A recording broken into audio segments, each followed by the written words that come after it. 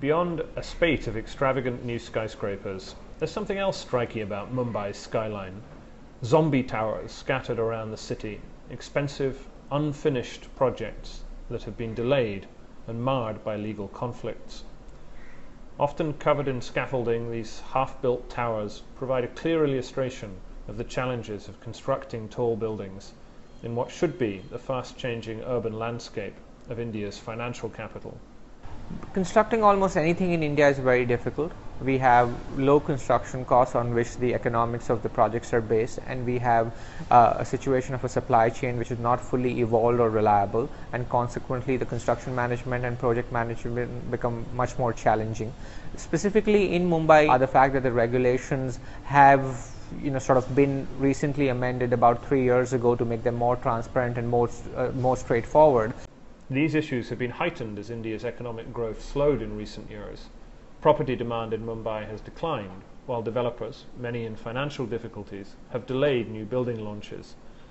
But the gap between demand and supply remains steady, and unsold inventory is piling up. Beyond property demand, many projects are stalled by Mumbai's convoluted planning laws, which impose strict height limits, and the city's poor infrastructure, which struggles to support a high-density urban environment.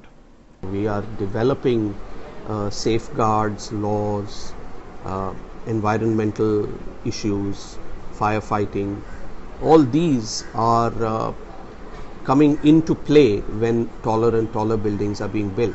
What we are seeing is the first time that there is a bit of a conflict between the intention to build as much as one can, almost at a laissez-faire level, and the restrictions of the state, which are coming in confrontation with each other. These delays have been worsened by a crackdown on the loopholes used by many developers that have hit a number of prominent buildings, including this one behind me, belonging to a local industrialist, which is intended to be his home. However, the chances are that, as with much else in India, wealthy property developers or prominent tycoons will eventually be able to build the buildings that they want once the fines and other penalties have been paid. James Crabtree, The Financial Times in Mumbai.